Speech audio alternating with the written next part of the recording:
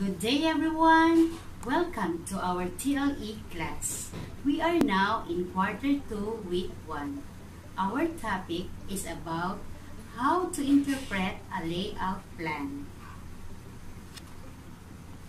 At the end of the lesson, you're going to explain the meaning of signs and symbols used in layouting plan for fish processing activities. And also, you're going to interpret layout plan for fish processing area according to standard set. What is fish processing class? Very good. Fish processing refers to the practices associated with fish and fish products between the time fish are caught or harvested and the time final product is delivered to the customer.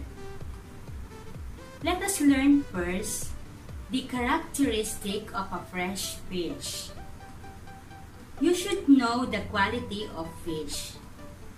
The eyes are bright and bulging, pupil is velvet, black cornea is transparent, while the eyes of spoiled fish is dull, wrinkled, and second pupil is dull, black cornea is opaque. The gills, or what we call the hasang.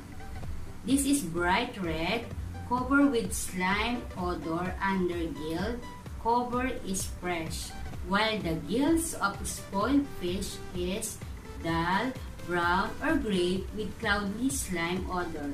Undergill cover is sour and offensive.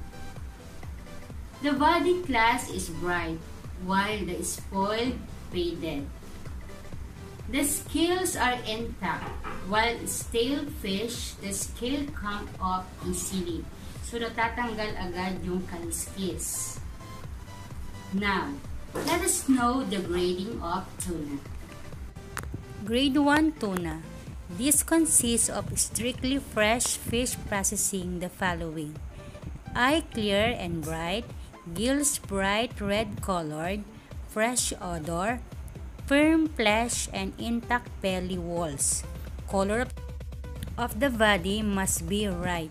Absences of discoloration, loose scale bruises, abrasion cuts, puncture or other injuries.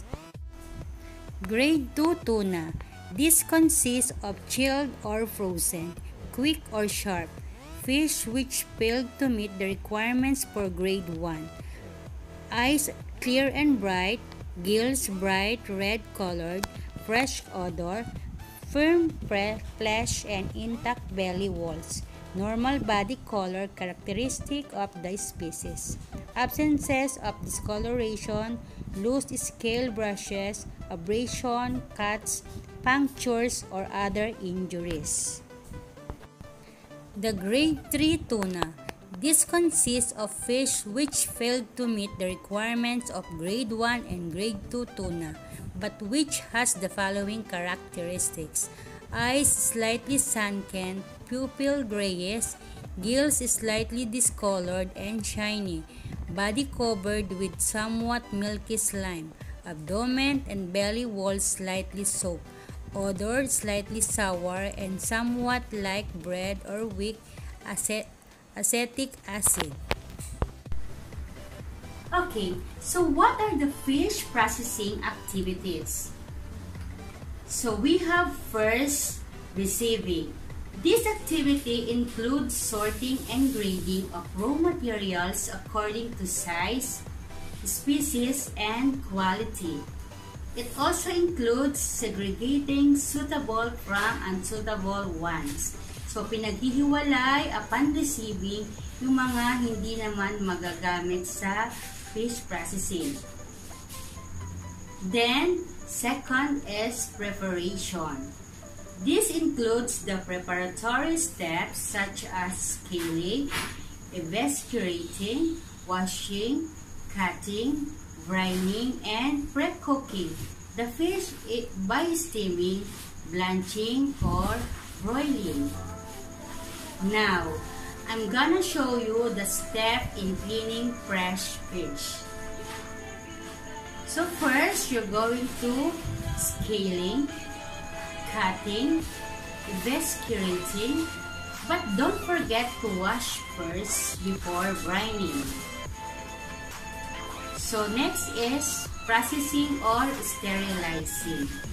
This activity involves the final processing and complete sterilization of the processed finished product. Storing. Storage room is provided for storing finished product such as canned bottled fish, smoked fish, pickled fish, and other processed fishery products. Proper storage will also extend the shelf life of the product. So, pag mas maganda ang storage room, mas na-extend ang shelf life o yung tagal ng food product. Then, packaging. This processing activity involves the wrapping or enclosing food and fish products in bottles or in cans for purposes of protecting and preserving the finished products. And the last one, the labeling. So the purpose of this activity class is to give the correct information about the product. Sino ba yung gumawa ng product, saan siya manufactured, and kailan ang expiration, at ano yung mga ingredients.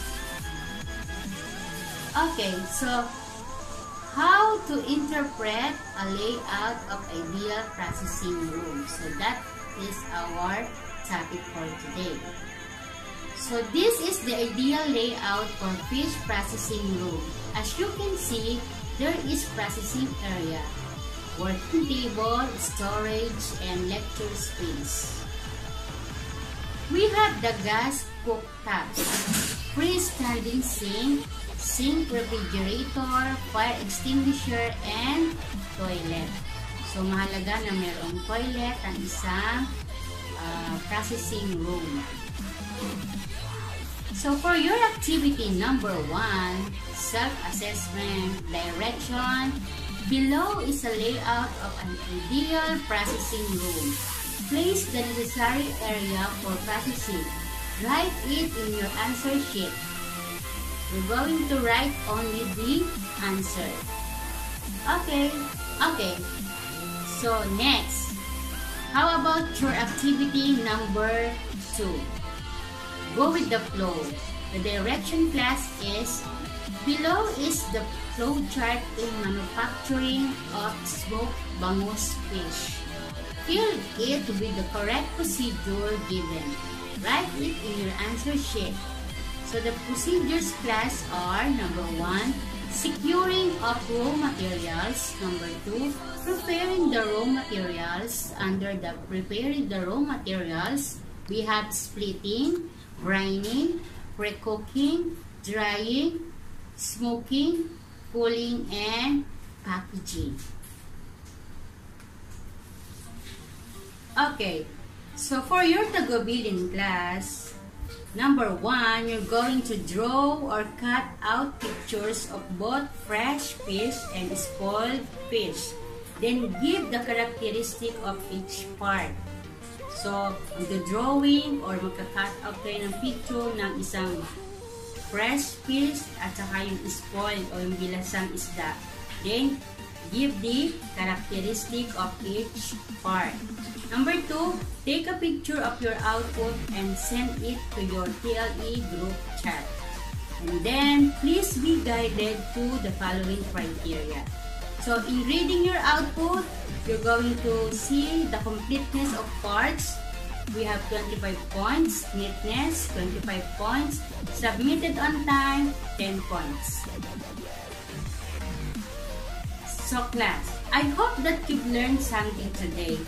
Goodbye and see you next time. Thank you for watching. Keep safe, everyone.